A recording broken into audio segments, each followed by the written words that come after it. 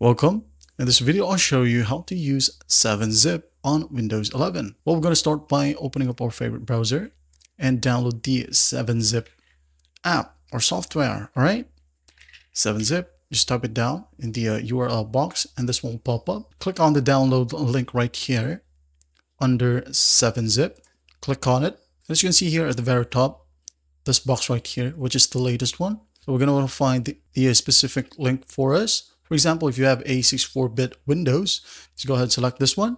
Now, if you have 32-bit, just go ahead and select this one right here. All right. I have 64. I'm going to go ahead and click on download right here and wait for a download page to pop up. As you can see, there's a download page. I'm going to start the download.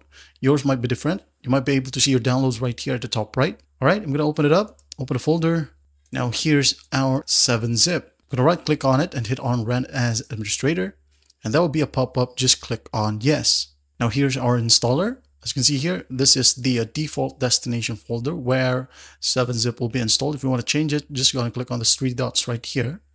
All right. If not, just go ahead over to install. It is done. Now I'm going to make a dummy file right here. New text folder, dummy. Or maybe a folder, new folder, dummy folder. All right. Now if you want to make a zip file out of these files, just go ahead and select all, right click. I'm going to show more options.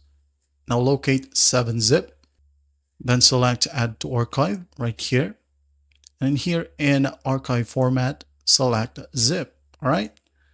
Once done, just hit on OK. Wait for it. And as you can see, there we have our zip file. Now, if you want to extract it, just go ahead and right click. As you can see here, it is set to WinRAR because I have WinRAR in my system. If you don't have WinRAR in your system, 7-zip will be the option. All right. I'm just going to go ahead and hit on show more.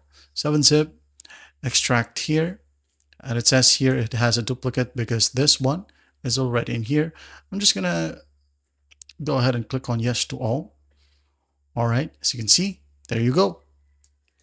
Now, if you want to make multiple folders or files, all right, highlight everything, right click, show more, 7-zip, add to archive, then the archive format would be zip.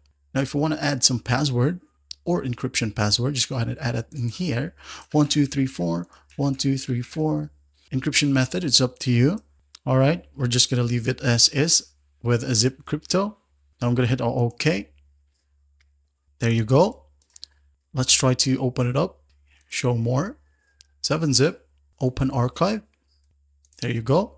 As you can see, it will ask for a password. As you might remember, 1234 is the password. I'm going to hit on OK. And it says here, subscribe for more such tutorials. All right. And that's basically how you do it. And I'll see you in the next one.